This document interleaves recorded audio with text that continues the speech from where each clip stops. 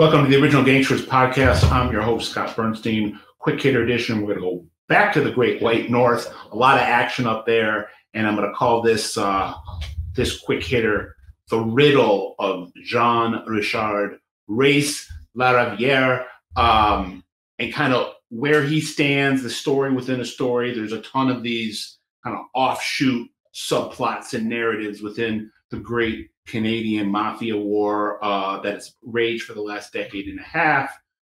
Friends that were enemies are now friends. Enemies are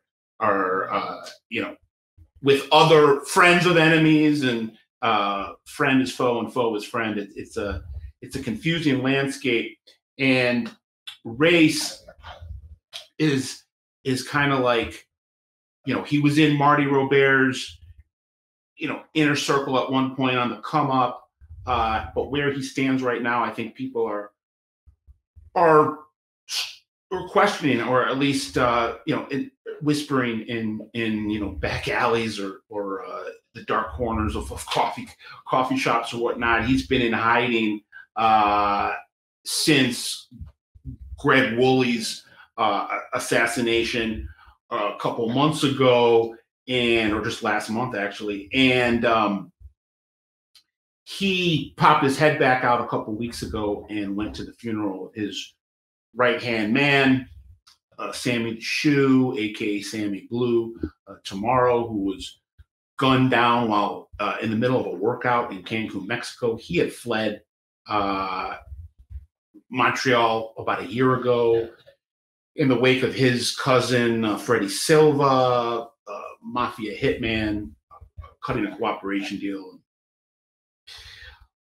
Played a role, the Silva, the fact that Silva decided to become a cooperator definitely played a role in the downfall of this long-time alliance between the Mafia, the Rizzuto crime family, and the Hells Angels.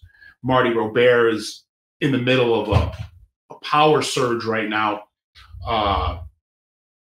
Big time, move to take over the Quebec underworld. Marty Robert, from what we hear at Original Gangster, OG Pod, and its companion web magazine, Gangster Report, is got his eyes on being the boss of bosses in all of Canada, kind of what Vito Rizzuto once was, and flipping that paradigm from Rizzuto, Montreal Mafia on top, and Hells Angels underneath that, to being the Hells Angels on top and everyone else underneath that.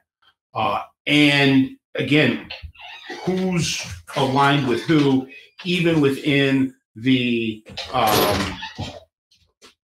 Hells Angels, in that inner sanctum, is still up for debate. So, race, we're not exactly sure. Is he on Marty's good side? Is he someone that is on board with Marty? I've heard that he is, but I've also heard from other people that he might be viewed as a little bit too close to Greg Woolley, and then the fact that they killed Sammy tomorrow has him going, bunker style right now.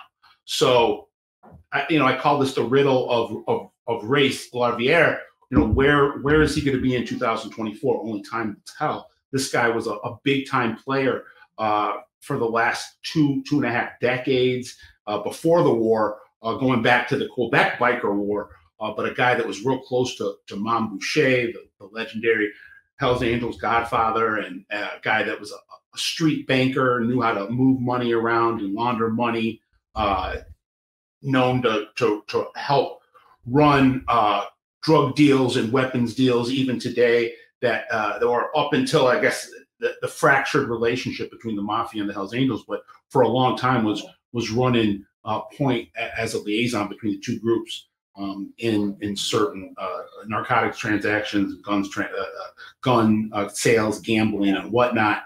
So something to keep an eye out for.